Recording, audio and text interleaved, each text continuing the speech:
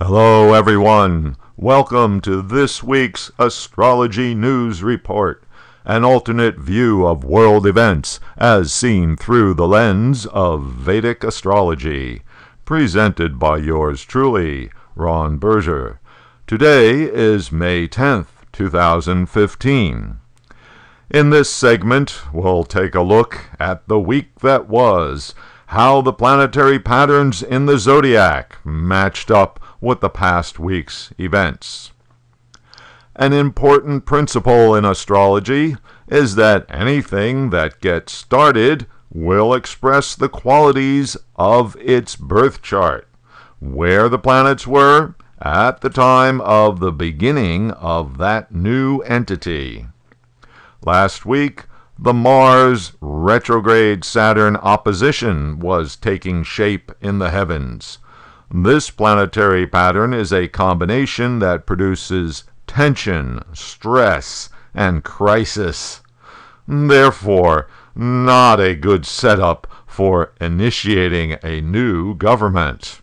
Well, last week we had the birth of the new government of Israel.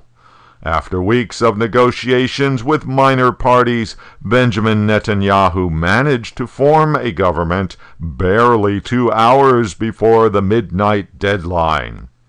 Here's the chart. As is plain to see, the crisis-inducing Mars-Saturn opposition occupies the first seventh house axis, and is further boosted by the emotional moon in the ascendant in the intense sign Scorpio. Undoubtedly, the newly formed coalition government of Israel will have an intense, stressful, and probably short existence. And that was followed by the British elections, which gave the Tories and David Cameron enough seats in Parliament to form a new government that will keep him in his role as Prime Minister of the UK. For a chart of the new government, I have chosen the time of the first meeting of the new Parliament, May 18th. As is plain to see, the Mars-Saturn opposition is in full play, with baleful Saturn occupying the fourth house of opposition to the leadership.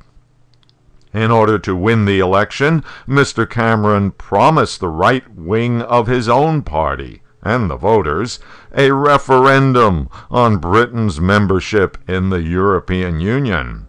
And he has to contend with a newly resurgent Scottish National Party, which won big and comes to Westminster with their own mandate and agenda. Obviously, Prime Minister Cameron will not be having an easy time of it. Meanwhile, back in the USA, the 2016 presidential horse race has some new developments, and the rhetoric has been heating up. Note that as of last week, Mars has joined forces with Mercury. We now have the planet of combat combined with the planet of speech. Mars gives Mercury the courage to speak up. Last week, presidential hopeful Hillary Clinton dropped a major policy announcement at a Nevada campaign event. In no uncertain terms, she staked out a clear position in favor of comprehensive immigration reform that would provide a path to full citizenship for illegal residents.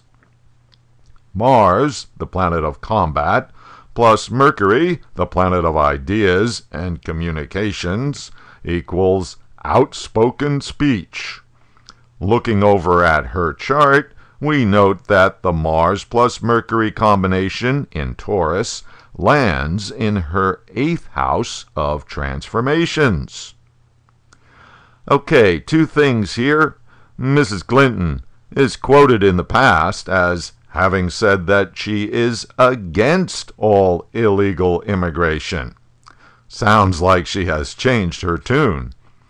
And the reason may lie in another signification of the 8th house, It is the house of support.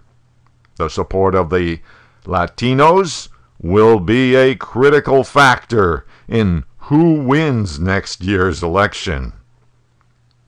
And the Republican presidential hopefuls' horse race got a little more crowded last week with the entry of Ben Carson and Carly Fiorina, followed by Mike Huckabee, bringing the total of officially declared nominees to 6. Huckabee is an outspoken conservative, and he wasted no time in making a populist attack on Wall Street, free trade deals, and efforts to cut Social Security and Medicare benefits.